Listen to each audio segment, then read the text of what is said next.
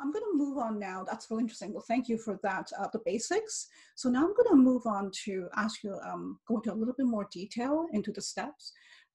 So what tips would you give lawyers or self-represented litigants on the opening? You mentioned opening statements just now. So Right. yeah, can you give us some tips as to how to do a good one? If you're a self-represented litigant, I would stick to what I call the 25 words or less version, right?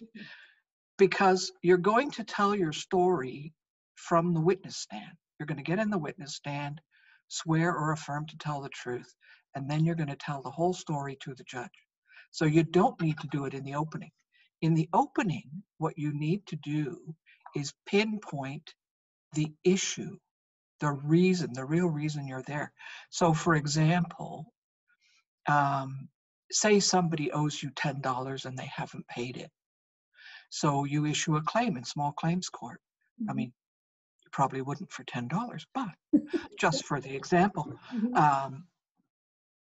when you go to open, you would say, I sued this person because this person owes me $10. I've asked this person to pay it and it hasn't been paid.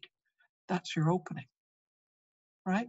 The other way you can do it with a bit more detail. But I would generally leave this to paralegals or lawyers, right? Because a paralegal or a lawyer might open with something like, I will show you evidence that, right?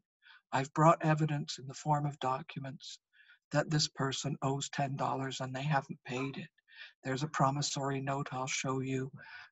There's a photograph I'll show you of me giving him $10, that sort of thing. But I don't think that's really necessary. What's necessary is to tell the court in the really short version why you're there. I'm here because I'm owed money and it hasn't been paid. Now, do you have more tips for the opening statements? For opening statements, yeah, there's just the two ways you can do it, but I really think it boils down to what I call the 25 words or less version.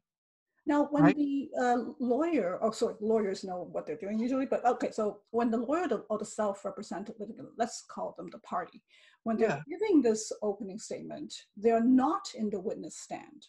Correct. Right. So they're at that podium that's kind of like in the middle of the courtroom. Yes. Yes. So they go up to the podium and they say, and I think that what is really surprising to me and to I think a lot of people learning this process is that what we're saying at the opening statement is not to be considered as evidence.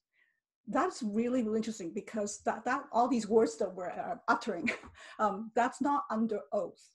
Correct. Yes, so yes. That's really, really interesting. Really good point to note. Yeah.